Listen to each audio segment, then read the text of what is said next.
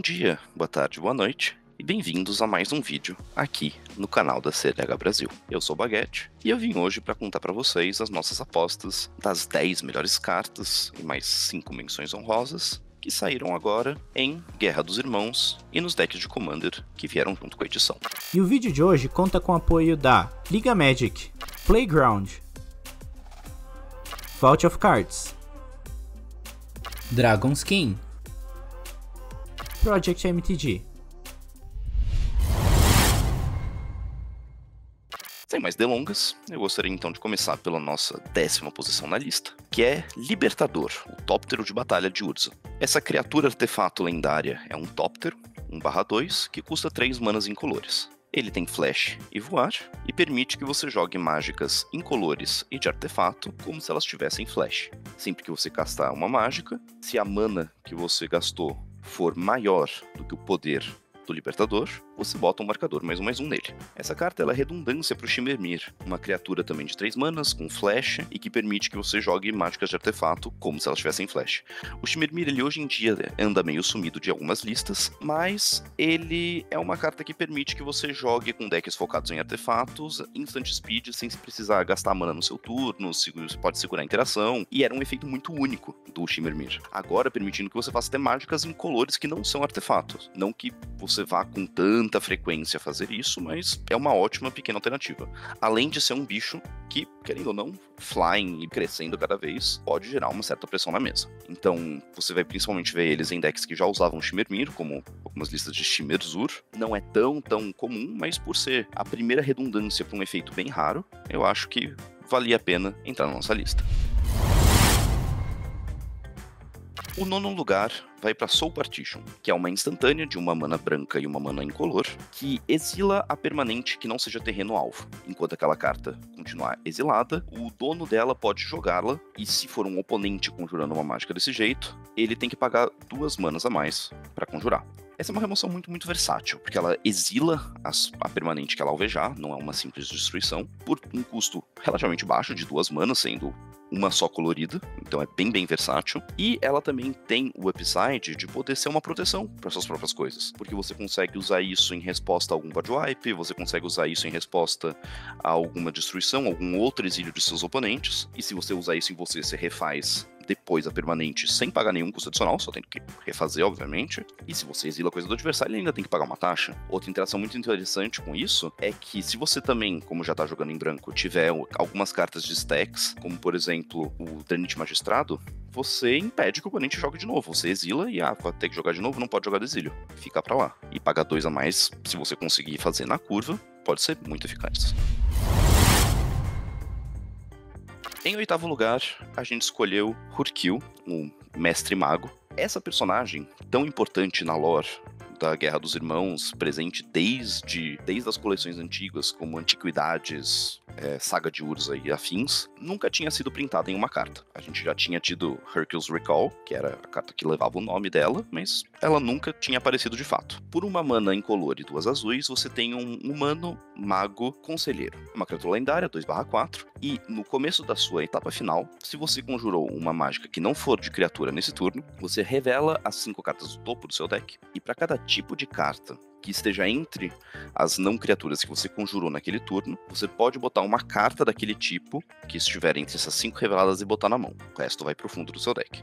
Então, só para explicar esse texto confuso, se por exemplo no meu turno eu joguei um Planeswalker, uma Instant e uma Sorcery, eu revelo as 5 do topo e eu posso colocar uma Instant, uma Sorcery e um Planeswalker daquelas 5 na minha mão. Então todos os tipos não criatura vão funcionar assim. Essencialmente é card advantage. Você repõe todas as cartas que você tenha feito no seu turno. Então se você conseguir usar instantâneas no seu turno que podem ser repostas e ser usadas durante o turno dos outros, você repõe artefatos que você tenha gasto para gerar mana, você consegue essencialmente repor todos os recursos que você gasta durante cada um dos seus turnos. Você reconstrói a sua mão. Então é uma carta interessante, com um efeito bem forte. Ela cava bastante, cava 5 cartas e conseguir colocar quantas você precisar dentro da sua mão, baseado, obviamente, em quanto você gastou, é sempre muito legal.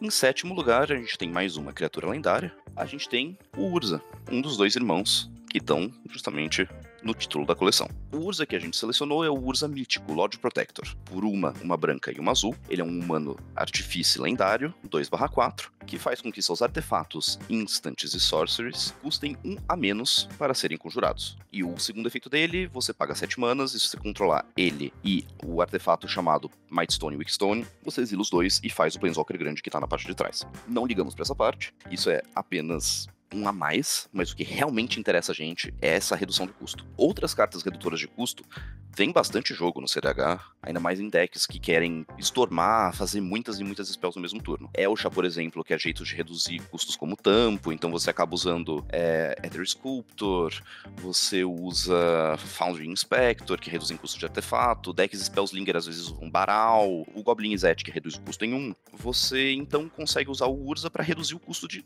3 tipos de carta, é muita redução. Se você tiver algum jeito de comprar o seu tampo do topo toda vez, você consegue comprar o deck inteiro graças ao Urza. Então, por exemplo, você tendo a Elcha que eu mencionei antes, você usando o Urza nas 99 da Elcha, você consegue comprar o deck inteiro com ela. Você tendo uma Cidadela, você consegue comprar o deck inteiro com o Urza também, porque ele tá reduzindo o custo do tampo. Então é uma carta muito, muito versátil, que ajuda a aliviar a sua mão. É uma carta um pouco mais devagar, pelo fato de que ele em si não tá gerando efeitos, mas tá potencializando seus próximos, mas é uma carta que permite jogadas muito poderosas, liberando os custos de manas da sua mão por só 3 manas, que é um investimento relativamente pequeno. Continuando na nossa linha de personagens importantes e criaturas lendárias da coleção, a gente vai pro 6º lugar, que é o Gix, o Pretor de Yawgmoth. Por uma preta, ele é um Pretor Phyrexiano lendário, 3/3, que a cada vez que uma criatura causar dano de combate a um de seus oponentes, o controlador pode pagar 1 de vida. Se ele fizer isso, aquele jogador compra uma carta. Ele também tem um efeito de você pagar 4 preta, descartar X cartas, para exilar as X cartas do topo do deck de um dos oponentes. E você pode jogar cartas de land e castar spells que estiverem naquelas X cartas sem pagar o custo de mana. Esse efeito secundário é uma boa sync. Caso você tenha a mana suficiente e cartas inúteis na mão, você consegue simplesmente converter elas em cartas dos oponentes. Você consegue pegar as cartas do oponente e mesmo que não for usar, você tira cartas do outro, você remove opções dos oponentes. Mas o realmente interessante aqui é o efeito dele, que pareia muito bem com Tymna e outros decks de bichinho, decks que conseguem causar dano de combate aqui, facinho ali, bateu 1, bateu 2, bateu 3. Você acaba causando dano de combate e comprando cartas, mesmo que você tenha que pagar 1 de vida, e é pra cada criatura. Então se você tiver, e não pra cada oponente, se você tiver 4 ou 5 criaturas na mesa, e você conseguir conectar todas elas, paguei 5 de vida, comprei 5 cartas, é quase que um ad nauseam, é um ótimo efeito.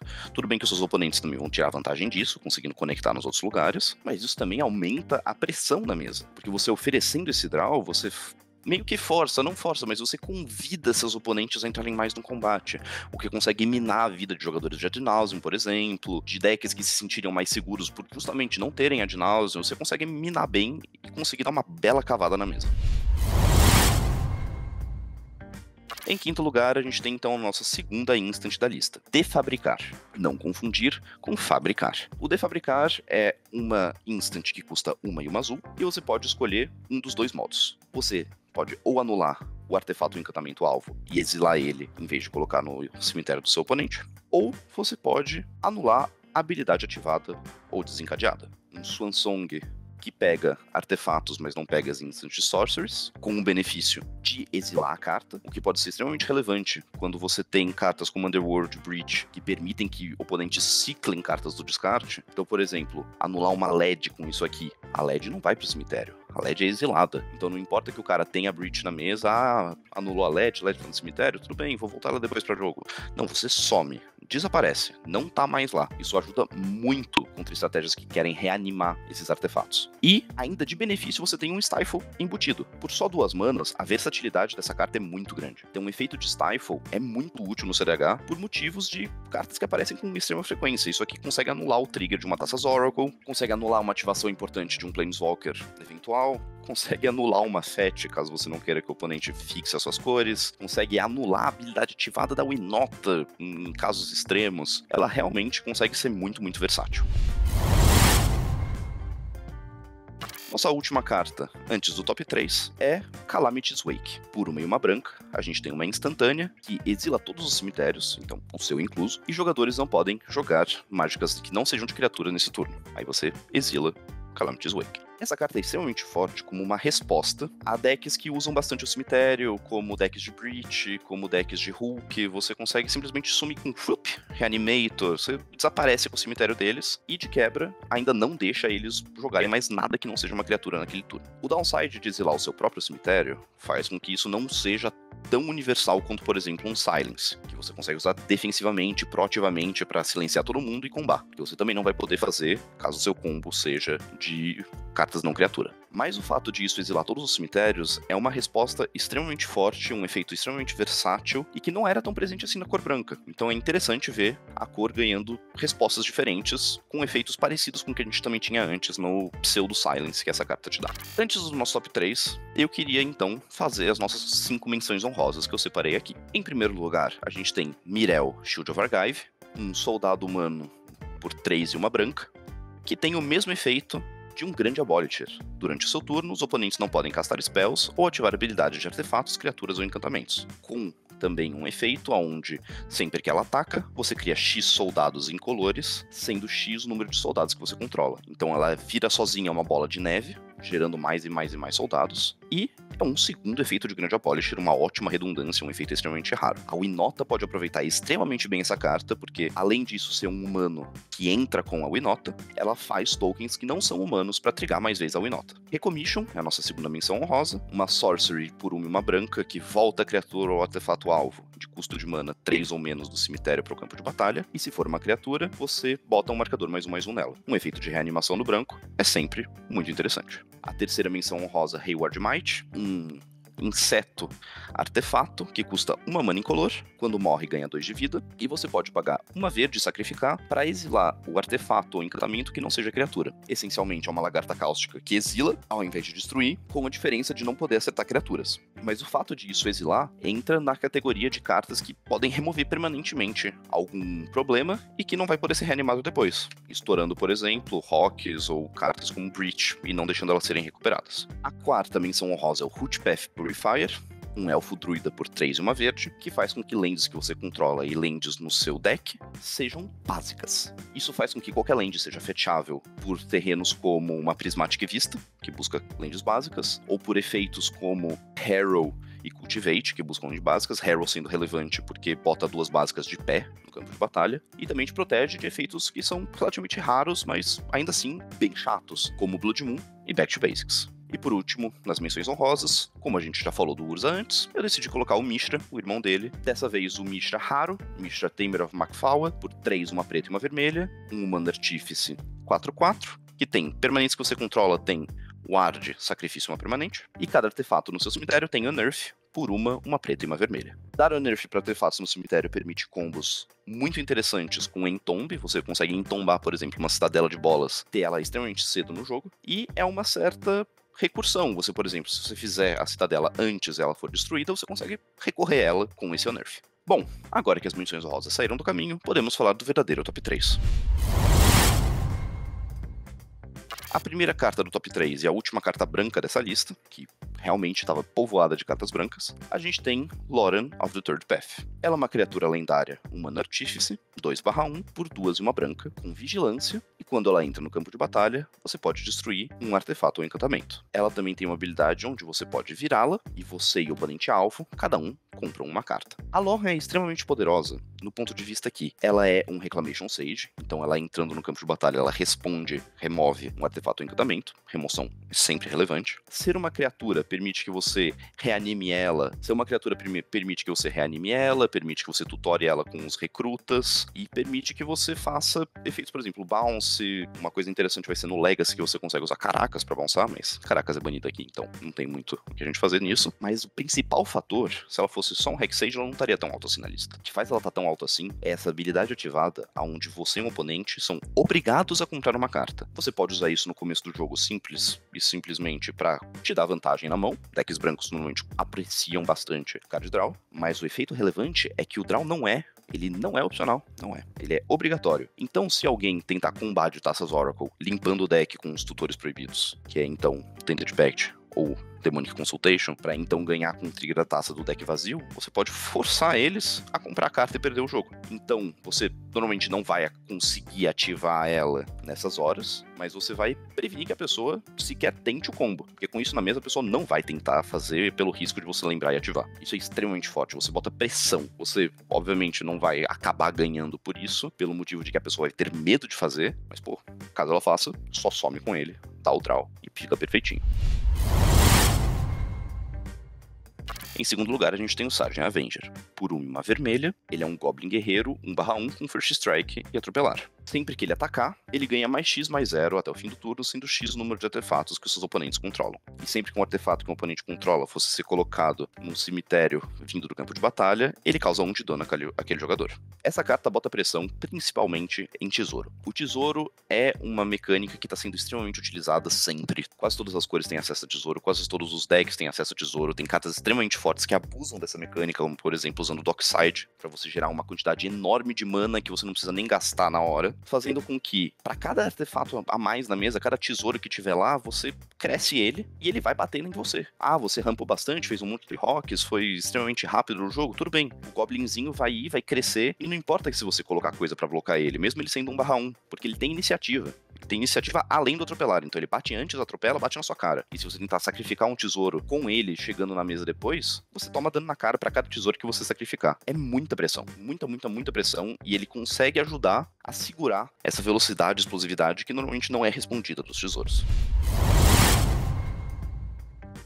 E por último, em primeiro lugar, a melhor carta da coleção, em nossa opinião, pela sua versatilidade e aplicações no meta atual, é Brotherhood's End, Fim da Irmandade em português. Por 1 e 2 vermelhas, é uma sorcery, um feitiço, que você pode escolher um dos 2 efeitos. Ou ela vai causar 3 de dano a cada criatura e planeswalker, ou você destrói todos os artefatos de custo de mana 3 ou menos. 3 de dano e artefatos de custo 3 ou menos representam quase que a inteiridade do formato. Pouquíssimas criaturas vão resistir a mais de 3 de dano, das criaturas extremamente populares que você vai ver no meta atual, e pouquíssimos artefatos que são jogados rápido vão ter mais do que 3 de custo.